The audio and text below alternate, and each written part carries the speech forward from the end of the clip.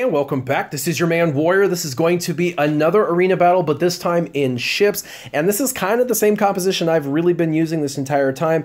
And again, this is going to be a tear through of an arena team while I'm climbing. And I just kind of want to showcase the team and why I use it. But really the MVP on my team, the absolute MVP, is Poe Dameron's X-Wing. Now, I do not have Poe Dameron's X-Wing completely maxed out. In fact, I need to do all of his abilities. This one's at 6. It can go up 2 more. And of course, this one can go up 1 more. And of course, this one can go up 1 more as well, and plus 30% damage. That is insane. I haven't even done this yet. And then of course his backup, which I use him in this, is deals bonus damage equal to 10% of target's max health. Now, I have not put this on, which I absolutely need, and I have not done this. So my Poe is not hitting for his true potential, but you'll see in this battle, Poe really makes very quick work of the opponent.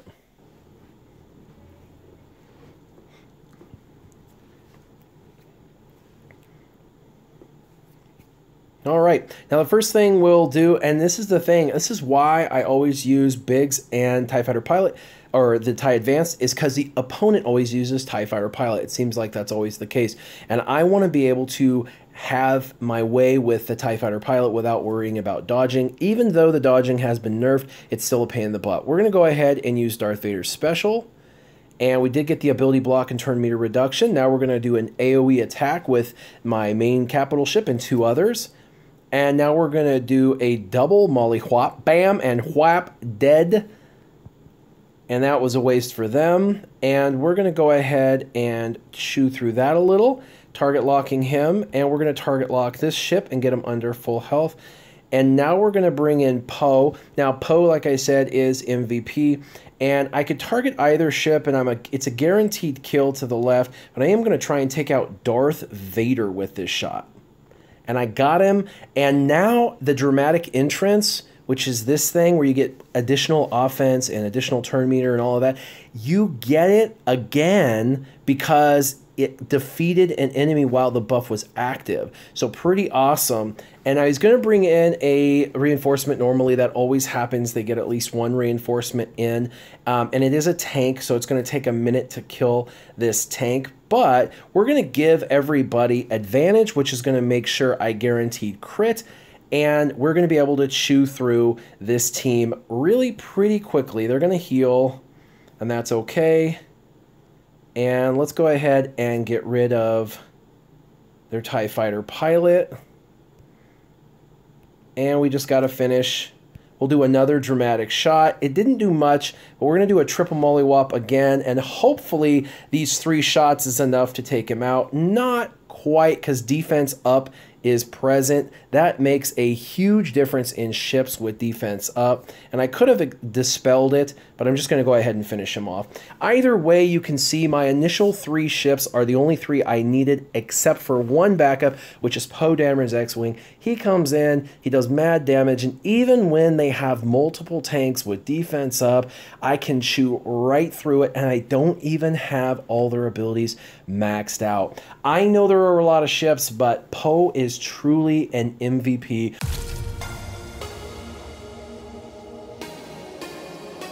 I did a video on Admiral Akbar, and that's what I was using, and I had some rebels. The issue with the rebels is if somebody else has more reinforcement material and more omegas than you, there's a chance that they can use either the same team against you, or they can use Admiral Akbar with Geonosians against you, and you won't quite have enough firepower to win. Down in my plumes, who's on my leaderboard, is phenomenal. He went all in quickly on the Geonosians, which was smart, and he's got Admiral Akbar, and so I can beat him with my rebels. I do have enough omegas, but I know a lot of people on the leaderboard that are struggling to beat him, and he gets to stay in the top 10 because of it, because everybody's having a hard time with it. I decided to go ahead and just recalculate a new team so I could showcase kind of a counter to the Geonosians, because everything is paper, rock, scissors now. Now, I'm 5th, he's 4th. He shouldn't get mad at all for me bumping him, because our payout both are not until like 10 hours from now. So let's go ahead and show you. So Grand Moff Tarkin is actually a direct counter to Admiral Akbar. Both of them have significant improved damage output, and my Grand Moff Tarkin isn't even, fully maxed out. I have to still get this Imperial Assault up. That's what I'm working on, and his basic isn't. My Admiral Akbar is maxed out, just as down in my plumes has his Admiral Akbar maxed out. What we're actually going to do is we're just going to move Sunfac into the front. We're going to do a double tank situation, and we're going to have Darth Vader come in from reinforcements. And then the rest of them are basically tanky ships. That's kind of the strategy. 2 tanks, 1 target locker, with a target locker coming in as reinforcement, and then the ability to have real tanky ships coming in.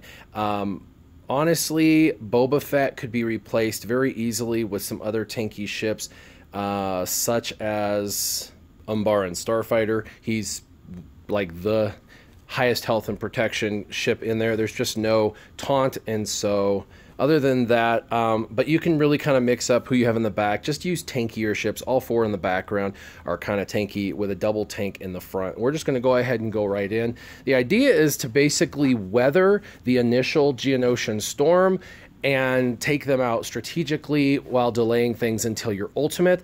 Grand Moff's ultimate now is truly an ultimate. When it goes off, if it's near max or maxed, it spells complete doom for the opposing team. So we're going to target lock. We're going to go ahead and try and stun. There we go. That does disrupt the things that they're trying to accomplish. We're going to go ahead and do a double attack. Try and get an ability block on some of these fools. Got an expose on a couple. That's always good. And we need to bring in a reinforcement. And they do have a faster capital ship, so they get the first reinforcement. This is why you do a double tank situation. And then we're going to bring in the TIE Advance. TIE Advance from the backup puts 3 of those damage over times. That is kind of a big deal. We're going to go ahead and hit them again. And he dies as soon as he attempts to take his turn from the damage over times. And we're going to go ahead and hit the spy. Now he's going to go stealth, but the other 2 are already stealth, which is to their disadvantage. And that means I can then target whoever I want, which will end up being the soldier now because he came out as stealth. We're just going to keep working. You see how much Darth Vader can hit for. It's pretty awesome. And so we're just going to keep working on these ships. Got him out, and so we'll just keep going. We're going to put some offense up. Has a guaranteed crit. We're going to go ahead and put target lock, and let's hit him. That's 106,000 from Darth Vader. I don't know if you saw that, but that's sheer insanity. And that is one reason why Darth Vader coming in like that is just so crippling, because I did lose Biggs early on, and it's Geonosians after all. That's bound to happen. But we're going to bring in another reinforcement. We're just going to bring in another Empire ship. Add a little protection on everybody. And this should finish him off. This one with a guaranteed advantage should be a decent hit. 57,000, not too shabby. So there you have it. I did lose 1 tank Biggs, but that's kind of his point. And it's really easy with a team such as this to just walk through the Geonosians. I know when I use Admiral Akbar and the Rebels, I walk through all the other teams, but when I get to this specific team, it is difficult. It is really hard to beat, and it comes down to the wire. And so for a little bit of that cushion, I choose to use Grand Moff Tarkin. So anyway, what are your thoughts? What are the comps you're using? Leave them in the comments down below, and keep your gaming on. Warrior out.